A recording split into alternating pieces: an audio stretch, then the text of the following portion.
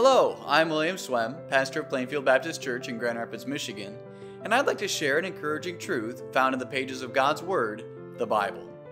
Specifically Psalm 46, verses 1 through 3, which say, God is our refuge and strength, a very present help in trouble.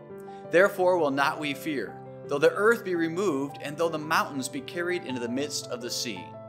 Though the waters thereof roar and be troubled, though the mountains shake with the swelling thereof. This is one of my all-time favorite Bible passages. It has been a constant source of reassurance and comfort to me throughout the ebbs and flows of life. You may be comforted by the fact that God is the place that you run to for safety. He's your refuge. He's your safe haven. And there's no safer place to run to than the Almighty God of all the universe. What's always stuck out to me are those words, a very present help. God is not only our refuge and our strength, He's a very present help in trouble. Let me dig into that for you.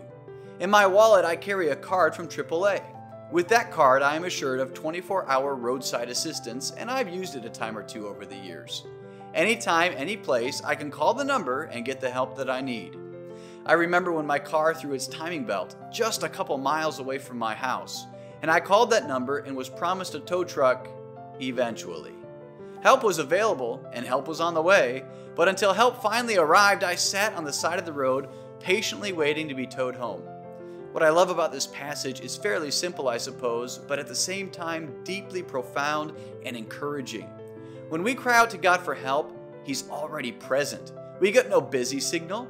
The heavenly switchboard never puts us on hold, and there is never any waiting period. The minute we cry out to our Heavenly Father, He's already there.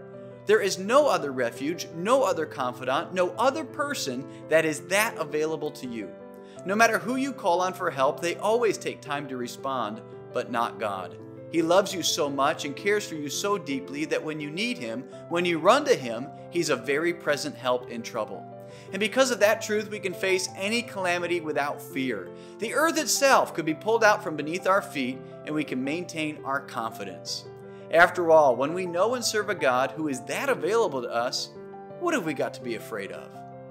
You too can discover uplifting truths in the pages of God's Word. Why don't you pick up your Bible today and see for yourself? If you don't have a Bible, I'd be happy to send you one. Just text the word Bible to the number on the screen. If you do have a Bible but aren't sure where to start reading, text Reading Plan to the number on the screen, and I'll give you some suggestions on places to start. Thanks for watching, and remember, God has given you all you need to know about life and how to live it between the covers of His book, the Bible.